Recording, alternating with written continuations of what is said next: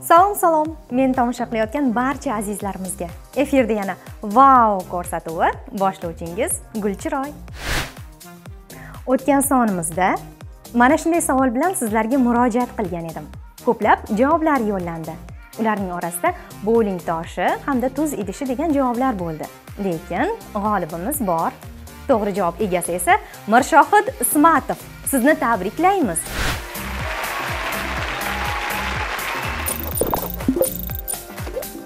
Wow!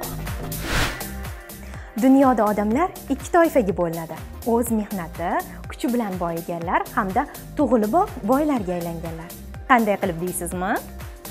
Bugungi qahramonimiz barchamizga mashhur Tom Kruzning sevimli qizi Suri Kruz. Tom Kruz sinteologiya kasalligi borligiga qaramasdan dunyodagi eng iqtidorli aktyorlardan biri. 80-yillardagi omadli rollari, xavfli biznes va har kim degan kino rollari tufayli Tom kino biznesining yuqori cho'qqilariga chiqdi. 90-yillardan boshlab juda ko'p mashhur blokbasterlarda suratga tushdi. Tabiiyki, uning uddalab bo'lmas topshiriq kinosidagi bosh rolini aytib o'tmasdan bo'lmaydi. Nikol Kidmandan ikkita bolasi borligiga qaramasdan aktrisa Ketsi Holmdan dunyoga kelgan Suri jurnalistlar e'tiboriga sazovor bo'ldi. Aktyorning Ketsi Holm bilan bo'lgan munosabati ommaviy axborot vositalarining birinchi o'rinli tashvishi edi. Shuning uchun bo'lsa kerak, Suri tug'ilishidanoq ommaning e'tibor markazida edi. Shuni aytib o'tish kerakki, juftlik har doim o'zlarining qizini reportyorlar nigohidan olib qochishga harakat qilishgan. Hozirgi kunda Surining hech qanday biznesi yo'q, lekin faqatgina uning garderobining o'zi 3 million dollarga baholangan. Chunki uning ota-onasining boyligi 400 million dollar atrofida deb xabar berishadi. Keyingi qahramonlarimiz Emmy va Max Anthony. Bu ajoyib egizaklar kelib chiqishi mashhur pop yulduzi Jennifer Lopez va uning ilgarigi eri Mark Anthonyning farzandlaridir. Oldingi ota-onalardan farqli o'laroq, bu juftlik o'z bolalarini ommaviy axborot vositalari nigohidan olib qochishmagan. Ularning birinchi rasmi People jurnalida 6 million dollarga sotilgan. Bu summa mashhur bolalarning rasmlari sotilishi bo'yicha rekord daraja hisoblanadi.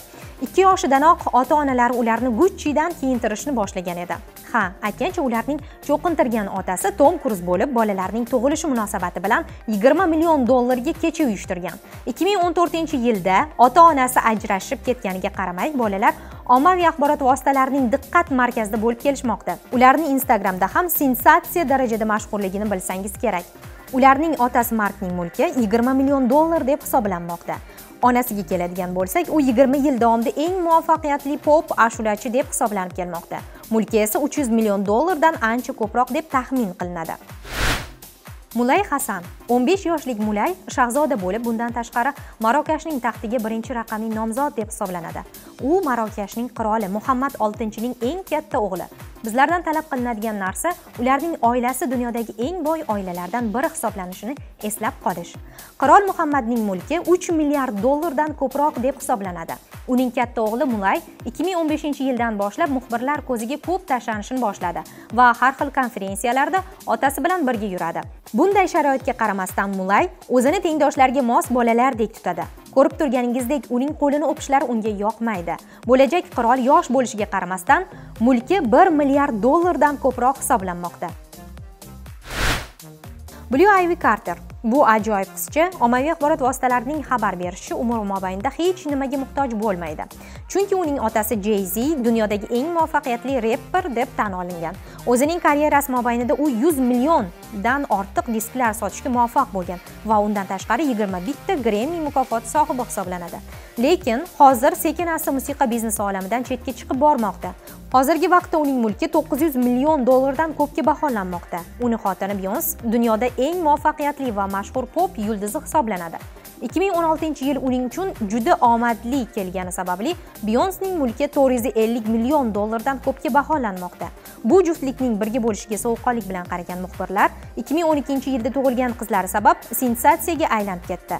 Jurnalistlarning fikricha, ularning qizlarining birinchi rasmi Emmy va Mark Anthonyning rekordini bemalol yangilashi mumkin deb hisoblashar edi. Lekin ular rasmlarni internetga tekinga joylashtirishga qaror qilishdi. Videomiz sizga yoqdimi? Unda kanalimizga a'zo bo'ling. Do'stlaringizga esa ulashishni unutmang. Kommentariyalarda o'z izohingizni qoldiring. Keyingi sonlarimizda ko'rishguncha, xayr. Wow!